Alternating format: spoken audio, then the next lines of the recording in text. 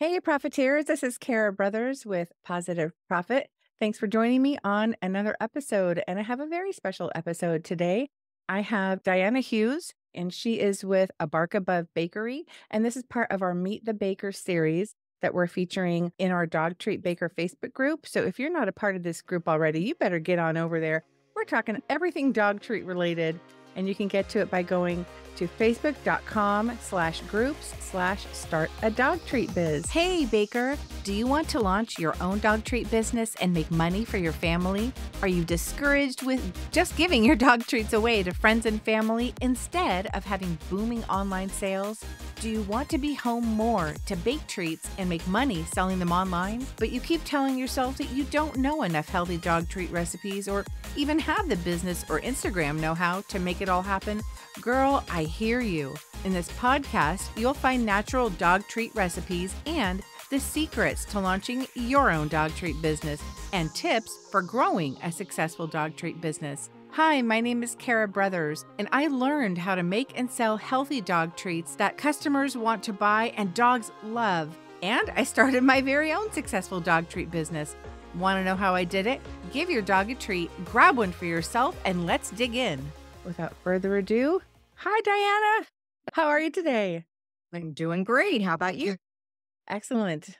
The weather is rather weird. So if you hear a lot of rain, I guess our walls are kind of thin. And so when it rains really hard, you might hear it. So apologies in advance. That's okay. What state do you live in? Florida. Oh, I'm okay. So you guys get all in- kinds of weird weather too, do you? this winter has been very rainy. Mm-hmm. So yeah, we've had to cancel a couple of markets and every because of the rain, because Mm-hmm. you don't want to be out there in the with your treats in the rain. So, It is no and fun. normally during the winter months, we don't get much rain. So Uh-huh. yeah, it's been, I guess, El Nino.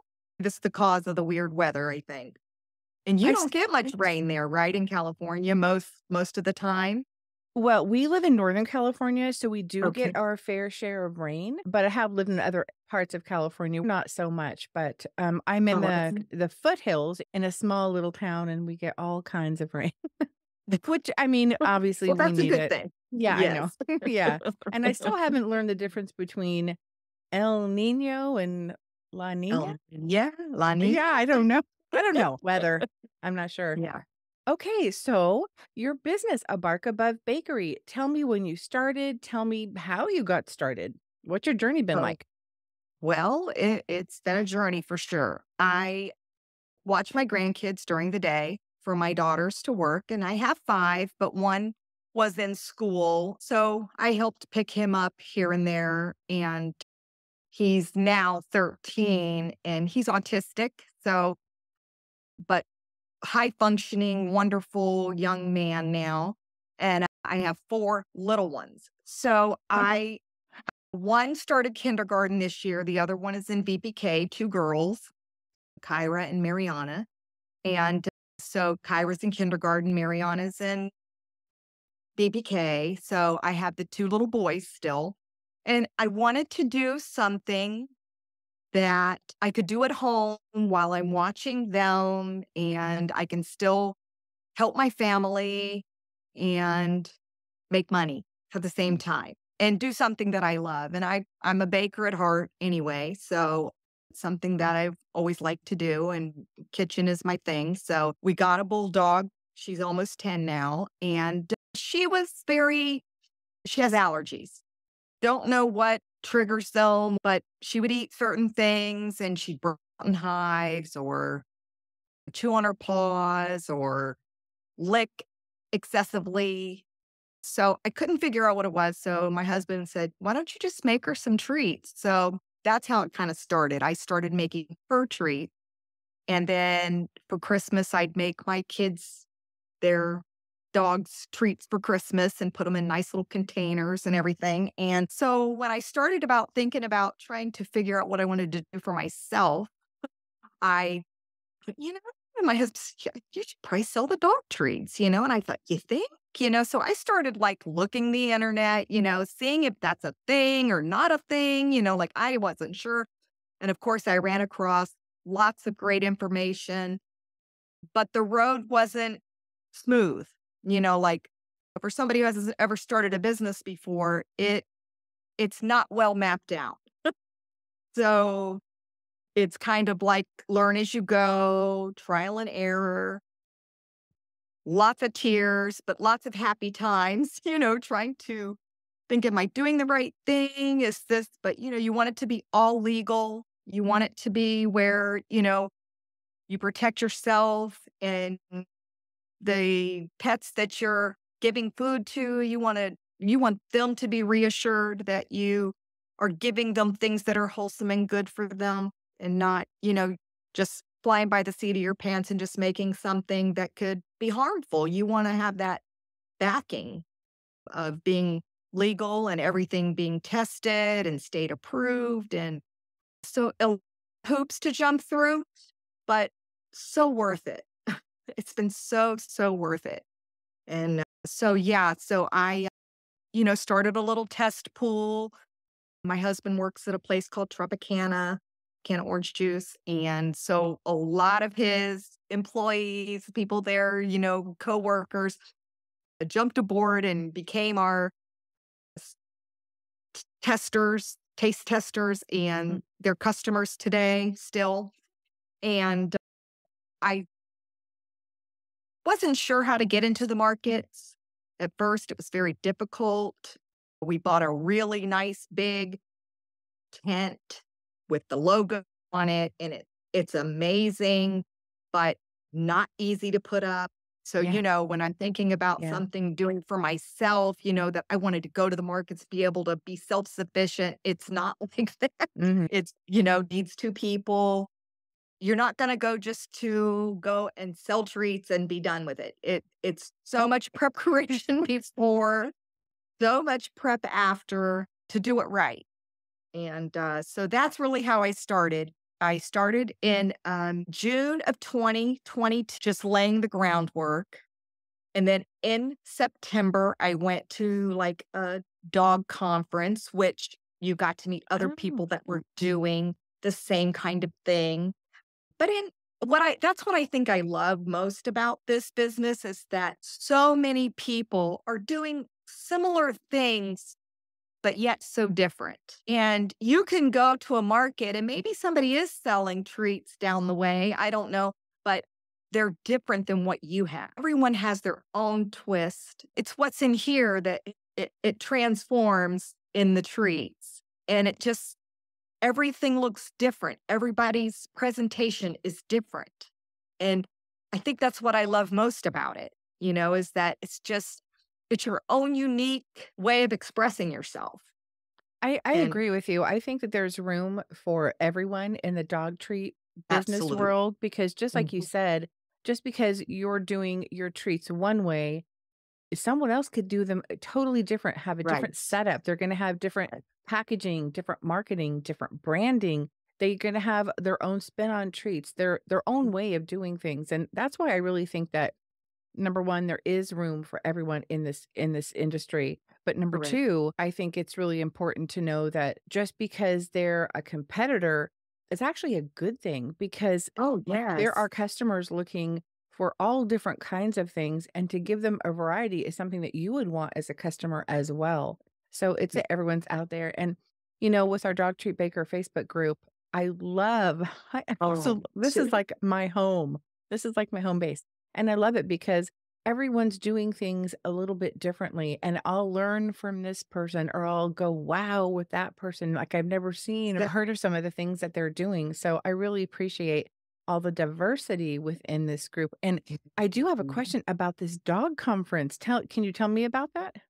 It was through Diva Dog. Yes. And they had a conference in Nashville, Tennessee. Okay. This was before I started selling my first dog treat. I mean, I only had like a couple of treats that I made for my dog, but I wasn't sure how to go about it. I didn't know if I wanted to do Etsy or if I wanted to be on Shopify. I didn't know if I wanted to decorate treats or just keep them plain. I didn't know anything. Anything other than just what I created myself. I made some connections there that were really great. And I met someone from Florida.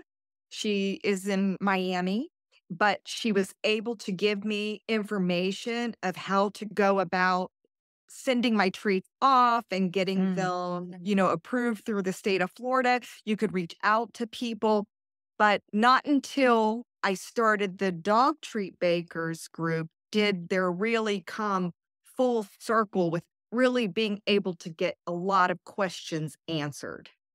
So it was very positive. I love how people are willing to share. If I share something on there and someone messages me and says, "Hey, do you have a recipe for that? Or do you have a GA?" Of course I do. I share it because Yeah. to me, that's what it's about.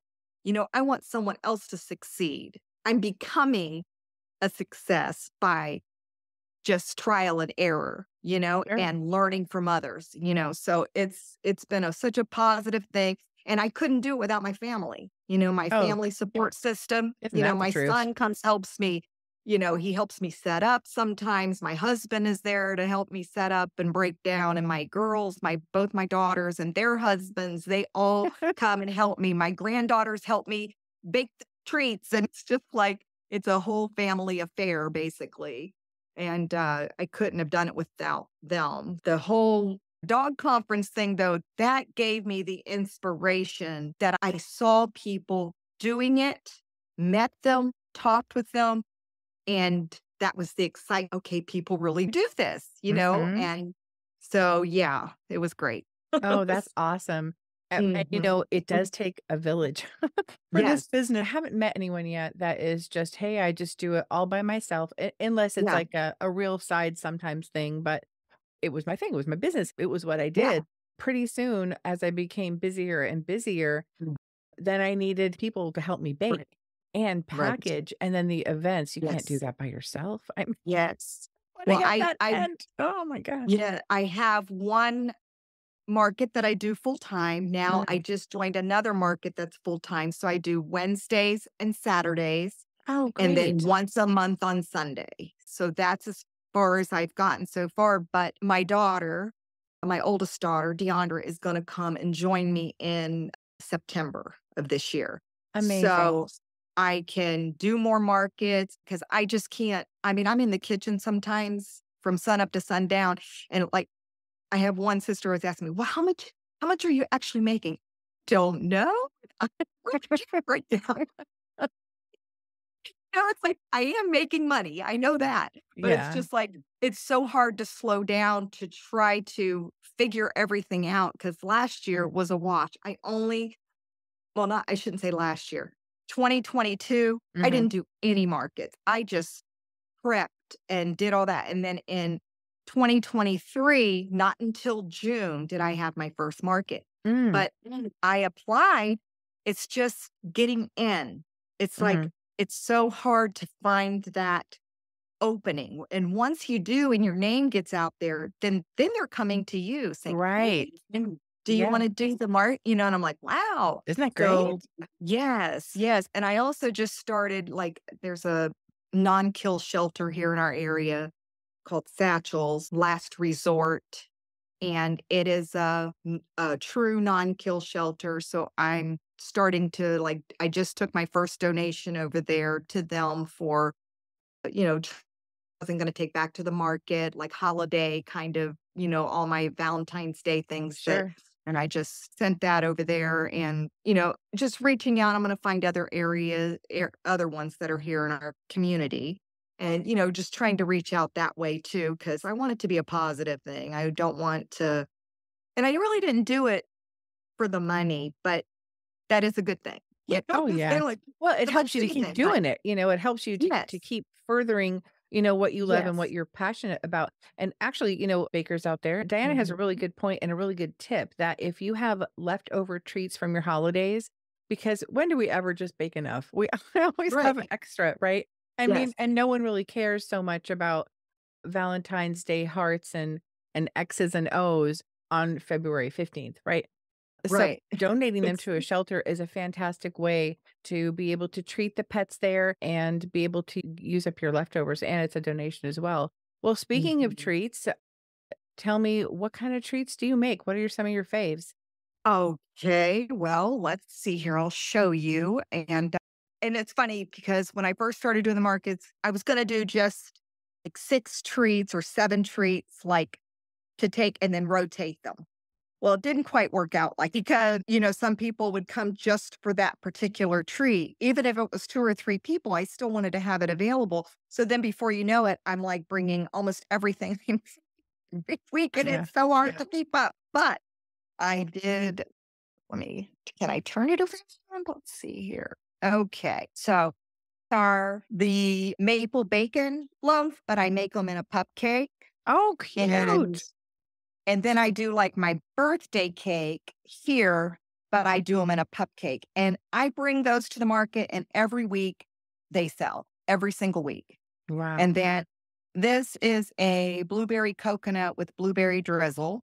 Oh, it looks great. And this is a peanut butter banana with a carob peanut butter drizzle. And this is a pumpkin cinnamon. And then this is a carob peanut butter waffle, carob peanut butter banana, actually. And then over here, I have, let me see here. This is chicken bacon cheddar.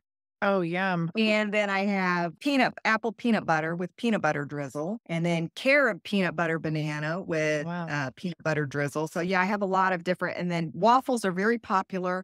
This one here is a bacon, egg, and cheese. Isn't that the cutest size? I'm living for that tiny They're waffle. adorable. Yeah, they're adorable. And this is a strawberry cream cheese, and you can see the strawberries in it. Wow. Now, And are these then, individual waffle makers or are they different irons that you swap out? yeah, I do a mini that make a circle, Mhm. and I think there's 8 at a time, but I have 2 that going at the same time. Oh, sure you do. And then this one also, it has different sizes, but it has 5 of these sizes, so I have 2 of them going. Right. You're a And then, little of course, the factory, a brownies. little home factory over there. And then something that I made that I did not know if I did it mostly because people ask me to make cat treats. Oh, So I right. made a tuna parmesan. Oh gosh, And wow. do you know these sell out almost every week, and I have customers that come just for these, not for cats, for dogs, but Oh, some for cats too, but oh, that's that funny. is hysterical. So Yes. yeah, that's what I have. So, and then of course the dog cake. Your cake looks fabulous. Hello, baby. What's your baby's name? Racy. This is Racy. Hey, And Reese. she'll fit right up here with me. She's like, what do I want to call her? Like a mascot, but she Sure. don't leave my side. She seems very well behaved that she's not jumping across the table getting to all those But treats. you know what? And okay, and this is another thing. My son came one day when it was the day before a market. And you know how like the big thaw out and the big, you're taking everything out of the freezer. And I had like Mhm. 2 or 3 tables out with, all these treats on them and everything. And my son was like, "What are you doing? What's going on here?" I was like, "What are we to do?" Right. So he got me this baker's cart. If you can see that. Yep. But, but that has been a lifesaver for me. And mostly all my treats fit on there. It has 20 shelves on it. And it just, that has helped so much because even with the weigh bag and tag after they're thawed out and everything, it's like each one has a different flavor and you can just, start weigh bagging and tagging and it's not all over your house. My Oh, son was like, oh no, we got to do something about this. what a find. Wow. Yeah. I'm sure you gave him a big hug for that because Oh, keeping yes. That where was, do you put all of these treats that you're thawing out that are different I have a categories? Right. I'm I so have a glad you've got huge that. freezer. I have a Mhm. huge freezer upright. It's like an upright. And I put them in like Ziploc bags. Like I said, I have had trial and error of everything. So what I do is after I bake them and they've gotten to room temperature, I put them on a cookie sheet and put them in the freezer open and then let them get cold, freeze them a little bit, and then put them in the bag because Right. then you don't get any condensation in the bag. Yeah, that's a great So tip. that works so good. And then when you take them out, they're not wet. Right. And they're not They're sticking together. because I didn't know that. Yeah, because the first time I did it is like, oh my gosh, they're all like wet, and then you got to Hmm. dry. It was just Hmm. terrible. So it's little things you learn. Oh, I know. And, you don't know it all at the beginning. This is a real learn as you go thing, just like you Yes, it said. is. Yes, it is. So I question for had you. no idea, the trials and errors I would have, doing this. It's like, oh Yeah. my goodness, one more thing, Yeah. one more thing. But yeah, so, and then put them in sealed tight containers and they're all labeled. So I You put them in put what kind of containers? like sealed tight containers, Mhm. like Rubbermaid Yeah. kind of things. Mhm. And each one are like they're labeled on there Yeah. what they are, and they're all in categories. Like the top part is all my savories, and then the sweet, and then the waffles. And so, yeah, so I know exactly what I have. It's easy to keep inventory that way. And Hooray for it's- organization. I have a ugh. couple questions for you about your treats. Do you freeze them before or after the drizzle? I freeze them before. When I Okay. take them out and they thaw out, that's when I put the drizzle on them because I find that the drizzle will get a little bit, Mhm. or it will get to where, like, when you touch it, it'll flake off. Mhm. Yeah. So I don't want to freeze it with the drizzle on there until I absolutely do. But so I hear now, you. and like I said, I've learned a lot too, even with the drizzles, because at first now they kind of lay a little more flat on the cookie, where I have to make it just a tad more runnier, a Mhm. little more water, because I'll use like tapioca starch and like blueberry juice. But I have to make it just a little more runny, because if I make it too hard, then it will just come right off. Yeah. If it lays more flat, then it's good to go. You can freeze it and it still looks the same when you take it out. But you know, it's kinda like everything else. They don't come out exactly the same each time you Right. do it. Looks No, I so know. I different, it's know. like, "Gosh, how do I do this?" Yep. Even if you use the same ingredients and the Yep. same amount, it still doesn't. No, I know. So, It's a funny phenomenon, isn't it? yes, it is. Next question. Do you dehydrate your treats? I do not. Most of the people that are at my markets anyway, I mean, they'll say, "Do you have a soft treat?" I say, "They're all soft." They're like, Great. now, the only thing is, it's like if I do the advent calendars or Mhm. something that I'm going to, then I will. And with your help, I was able to accomplish that because I had never dehydrated before. But I Mhm. did just buy, well, my husband bought me for Christmas a really nice dehydrator. So, I think I will experiment a little bit. I want to make some like jerky chews kind of. Yes. I wanna get into that a little bit, and yeah, so that's kinda where we're headed on that front. So, we're gonna add to the line Mhm. whenever we start the markets in the fall. So Great. Yeah, new stuff. People always love new Mhm. stuff. They want to be the Yeah, first to buy it. So that's exciting. yeah, Yeah. yeah, so it's a little different. That'll be more my husband's speed than mine. Mhm. I'm the baker, I'm not the jerky kind, Hey, well, turn but them I'll loose. learn. Turn them loose I'll on the learn. jerky. Yeah, right. And then for your treats, do you put them like for the bones?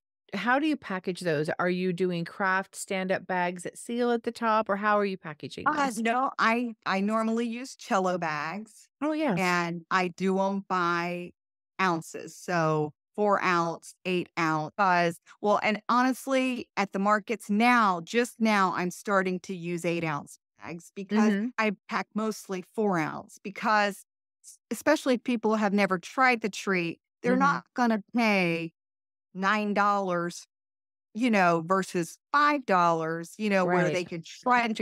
And I bring samples. I have samples at the market. The dogs try them, and I get this a lot.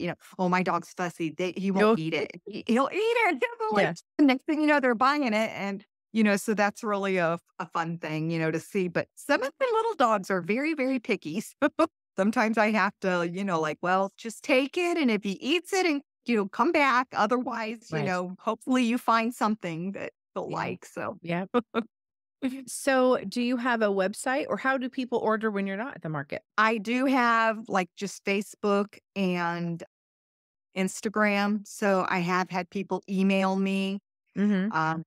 And like of course, my menus posted on Facebook and on the page, that my Bark Above page and on Instagram. But by May, I will have a website and because if, during the summer months when we're not in the markets, if people still wanted to order, they could.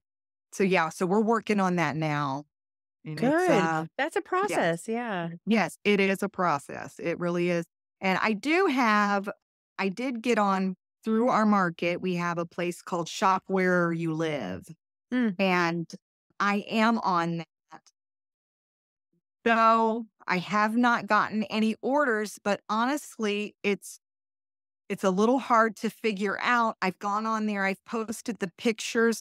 I'm really not sure if it's operating properly. So I definitely, when I slow down enough, I will try to figure it out. It's just, to take the time to get a hold of someone to see, what it is that if I'm even up and running, I'm not exactly sure. But so that is an avenue that I'm going to be able to use eventually. mhm. So Good. Now, when yeah, people order from you, like on you have a Facebook page or a Facebook group right. or okay, Uh, Facebook page. Facebook page and then your Instagram, do you have like a Google form they fill out that has all your treats and they just put what they want, or do they just tell They you in just a DM or yeah, email? tell me in a Okay. DM. Yeah. Yep, Great. so far. Yep. And then, they'll Apple Pay me or, send Mhm. it in that way. And yeah, so or a lot of times, like I said, where my husband works, I have a lot of faithful customers through there. And so they'll just tell him and I make them and Yeah. then so that's kind of how that works. Yes. But I definitely have had people email me too, Mhm. like they see the menu or I send them the menu, they'll Mhm. message me because they got my card or something and they'll order the treats and then sometimes I'll just bring them to the market and they'll pick them up there. So Yeah. Oh, so that's that so great. far that's working. So Well, do you do wholesale or consignment? Are you in any shops? no, I'm not. I have not. I've had a lot of people ask me, Mhm. but I don't know enough about the wholesale. And like I said, just starting the markets, I because what I did is in October of last year, 'cause like the middle of September, I applied for my first market and well, not really my first, but it was like the first full-time market that I had applied to. And I was doing one, my friend owns a business called Lava Nutrition, and the last week of September always has a fall festival kind of thing at her location, and I was a vendor there. And so then that very next week, I was accepted for the full-time market. So I'm like, oh my goodness. And so I've been like Awesome. flying by the seat of my baking and I need it. And so I'm Yeah. hoping over the summer, when things slow down a little bit, I can get a little bit more able to and feel like I'm, not feeling so much pressure every Mhm. week of like Right. getting prepared and then things have to waylay like onto the side, like that shop where I live. I haven't been able to get to it. We got Mhm. taxes and and that Oh, yeah. that's a whole nother you know, That is a like can of worms. Yeah. yes, Absolutely. yes. It's just staying organized, Yeah. so It's a needed part when we think about all the things, all the different tasks we have as, in our dog treat business, certainly setting aside a portion of a day, even just one portion of a day once a week or maybe a couple times a month just to work on those kinds of business things where you're optimizing your website. You're looking into, like you're talking about selling in your neighborhood and trying to figure out yeah, if there's a problem over here to be able to find the time to deal with right, it and fix it because that's going to help you. So it is right, tough to stay organized in that way, to do all the things. right. Let me ask you, do you use a pastry case at your market? No, I have not yet. I Hmm. would like to get one though, because I do have, the pastries that I do with my little pup cakes, Yeah. and sometimes I'll do the little donuts, and I don't ever bring cakes, but Hmm. what I do is I put them in a photo album, like every cake I make, Yes. and I put them in that photo album, and people flip through them all the time. That's great. And so that's a good way to advertise, that you do, cakes. And I Yes. have done quite a few actually. I'm surprised. I'm thinking, oh my gosh, who's going to pay 25, $30 for a dog cake? They But do. they do. I They do. know. I have one girl that Yeah. I've done like three, I think, for her. She has two dogs. So the next one's coming up here pretty soon. Oh So my it'll be like gosh. four cakes just for that family. Yeah. Wow. So she always does that. That's great. When they come in and say, "Hey, do you make cakes?" I would instantly get out my Instagram and say, "Yes, I do," because I put them all on Instagram. And then so that's a Right. good opportunity conversation starter for them to follow me, and kind of go from there. But a photo album is a great idea. Yeah, Mhm. because it's right there at the market. And it was so funny because one day I'm at the market, and this husband and wife, they were flipping through the book, and she says, "That that looks familiar." And she said, "It's my brother's dog. Oh, small world. You're a dog baker." I said, "Yeah." Oh. It was so funny because she was like, "I would do that." So, it's funny how because the picture of the dog and the cake was in there that they sent me. And I love that, that's one thing I do try to get people to do is that, when they get home and the dog's enjoying the treat, just, send it to me so I can share it, so Yeah. that way they know, because it's just great advertisement. Well, what is next for A Bark Above? What's on the horizon for you? Like, what are you making any new treats? Are you getting ready for St. Patrick's Day or Easter or Well, definitely gonna do a few St. Patrick's Day things. Some, but I've also, this isn't like a trial and error thing that you do. Like I bought all the cello bags, and I put all all my treats in fall bags, and people were like, "Well, where it was in a pink bag last time. It was in a, it was in a." uh, Oh, I'm only going to use like I'll do specialty treats, mhm. and those specialties will go in those particular bags because sometimes I can go overboard with. Oh, I hear you. My ideas, they runneth wild. And then I'm like, Yes, "Oh me my gosh, too. I've overcommitted.